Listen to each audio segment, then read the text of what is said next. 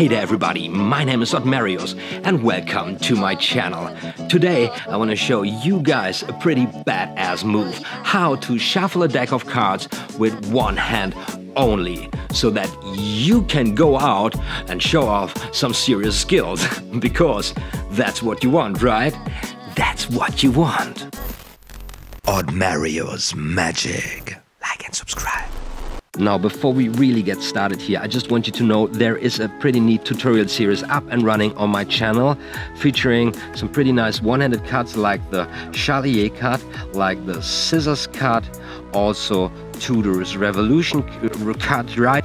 And also there's a very nice one-handed triple card, this beauty here. Now, I'm not saying you need to know these one-handed cards in order to tackle the one-handed shuffle, but they really come in handy. The same, of course, is true for the Faro Shuffle. You don't need to know the Faro Shuffle with two hands in order to tackle the one-handed Faro, but it really helps if you already have a little bit of experience of how the cards behave when you have them interlaced one by one in this shuffling technique, right? That's all I'm saying. Alright then, let's break this down into three phases. Phase 1, separating the packages. Phase 2, interlacing them cards. And Phase 3, waterfall or bridge flourish. I will not only give you the most important keynotes on the move, I will also give some advice, how to best practice this, how to gain or get the best practice and fast practice results. So let's move to the first position right away.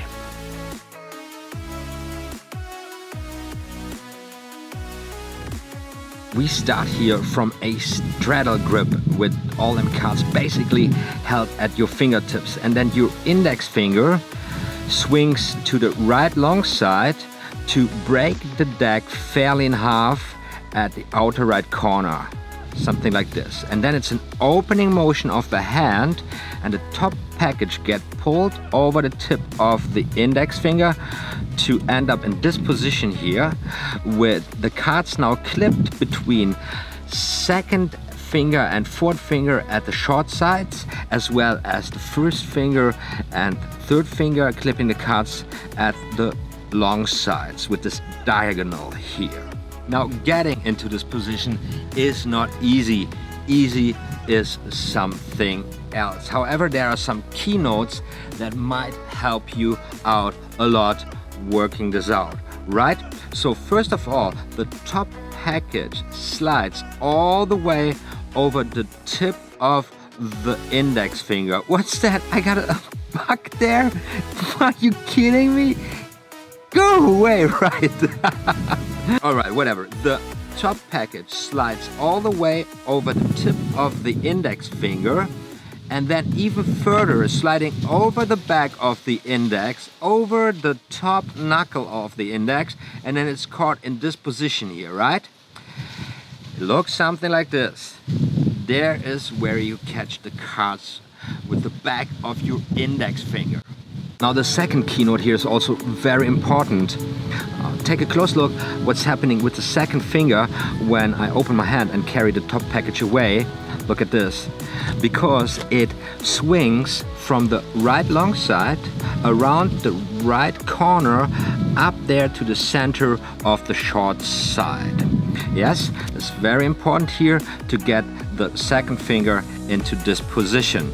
And because of the second finger doing this swinging motion around the corner to the center of the upper short side, the pinky and the ring finger doing most of the work balancing the cards when you open the hand carrying the top package away.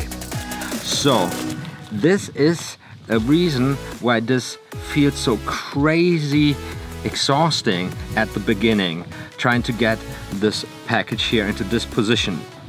The best pole position for the pinky is the very left side of the inner short side, in order for the pinky to do its job proper.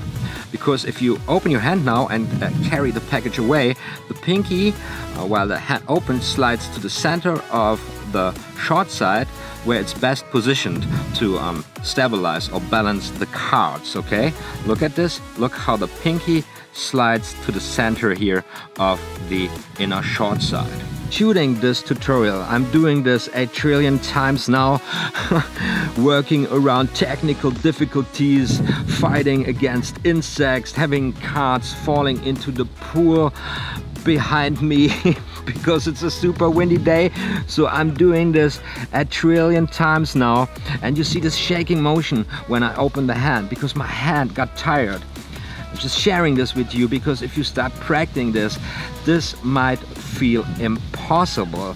You know, all these things. I mean, how do you get the pinky in the right pool position to begin with here, very much at the left side of the inner short side? How do you get the second finger here rotating around the corner to position it at the middle of the outer short side? And how the heck do you control them cards gliding down the back of your index finger to catch them in this position here, right? All of this seems to be impossible, so let me show you right now a little practice advice here, how I worked my way to be able to do this with one hand, actually, because it's not only important what you practice, it's also very important how you practice. And this time we're gonna use our second hand, our right hand here again, to help us getting this down. We catch the top package, we clip it between thumb and second finger of our right hand, aiding the whole motion, you know, aiding the pinky finger, enabling our second finger to rotate here around the corner, and also helping us getting a feel for this sliding motion of the cards down the back of the index finger, right? So cut the deck fairly in half, and then it's a thumb at the inner short side and the second finger at the outer short side, and then just do the same thing, I'm telling you, and you will find now it's pretty easy now to swing around here with your index finger, and then you'll get the deck in the right position where it needs to be here, underneath the knuckle of the index finger at the back of the finger. And that's how you practice for the longest time. And as you progress, you can now let loose of the cards and only help your pinky a little bit, balancing the cards with your thumb. So put your thumb here and then just do the same motion and help your pinky balancing the cards. However, you will find this is still pretty challenging, so also in this phase you need to practice a while to get this going. A little tip here, have the pinky and the thumb touching each other. Keep contact here during the whole motion, so the pinky, you know, follows the lead of the thumb, and after a certain time of practice, then eventually you will be able to do this one-handed. Next thing, of course, now we need to manage to actually shuffle the cards, to have them interlace very nicely here at the corners. So how the heck do we get there? How do we do this? Because if you try this out for the first time, you will realize this is not so easy at all. And it's not about force, you know. If you try to now force these cards by pushing with a lot of power here, try to, you know, push them together, this does do no good. This only ruins your cards, you know. So you, of course, again need to build up the dexterity and the muscles to get this going.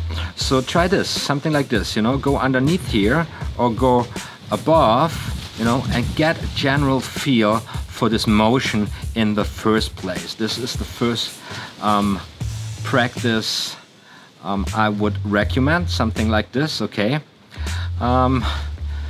It might feel a little stupid, but you know, you need to get this dexterity down, you know, to have them cards actually jump off from one and another in order to, you know, have them, you know, interlace, something like this, you know. You see that? It's not so easy, and you need to build this dexterity up. Again, it helps if you come with your other hand, and this time in this grip. Now again, the thumb goes left from the pinky finger at the inner short side, and the second and third finger of your right hand kind of sandwich the second finger here at the outer short side, you know, this grip basically.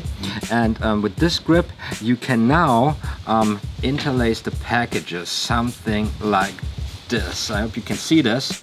And now it's time for some bodybuilding. So push them cards together and then pull them out again, not all the way, just a little bit. So push in, push out, push in, push out, push in, push out, and you will find, especially if you start doing this, after a few times only, this gets pretty exhausting.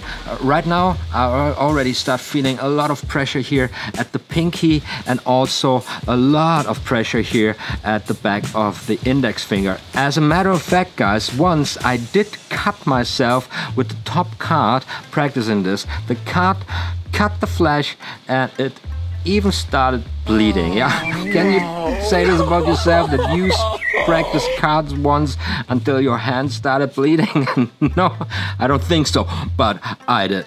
So anyways, if your hand gets exhausted at a certain point, just get your index out of the way and then push them cards together with one hand, okay? So once again, connect those packages here at the edges, and your right hand comes, and with this grip, you know, have them cards faro, and then do your body building in and out and in and out and in and out until the hand gets exhausted.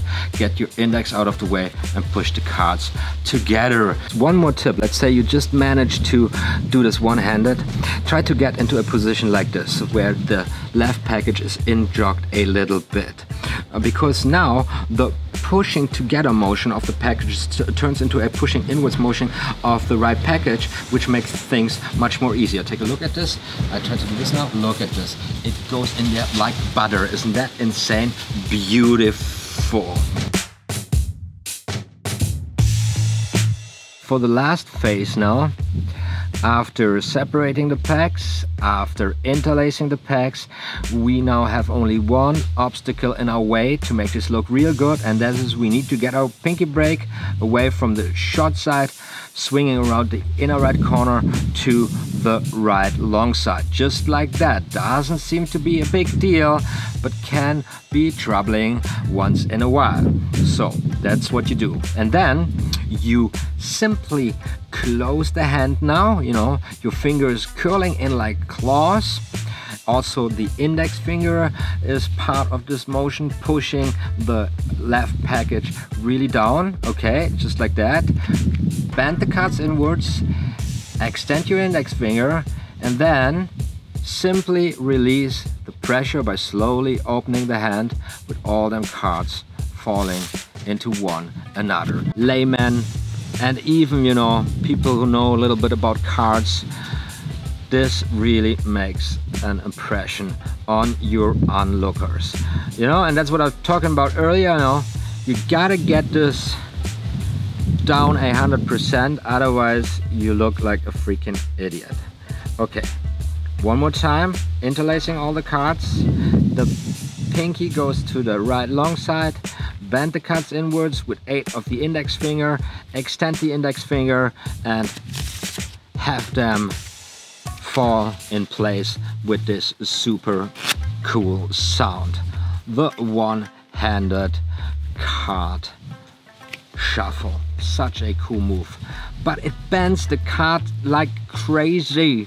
What is it? It bends the cards like crazy, and that's why I said wait until the very end of your practice, after you get all the other moves down, in order not to ruin too many decks, right? There you go. It wasn't not so good. I didn't get all them cards here. Let's try to get it much better. One more time. All the motions, everybody's involved. There you go. Pinky out of the way. and something like this. Beautiful, beautiful. And once again, of course, the practice goal is to get all the moves down in one smooth motion to make this look really good. Even the last bit, this waterfall flourish, needs to go down super smooth. Otherwise, it's just not as good as it can or should be. Something like this. Very nice. Whoops! And another card goes into the pool. Well, well, well. Guys, I know this is a lot of stuff, but if you practice enough and if you practice well, it will come to you. Guys, I hope you enjoyed the ride. If so, smash that like button. Also, hit the double combo subscribe and notification so that you will be notified whenever I upload again. My name is OTHMARIUS and this is just what I do. Take care now and be sure, more magical stuff is going to be uploaded very, very soon.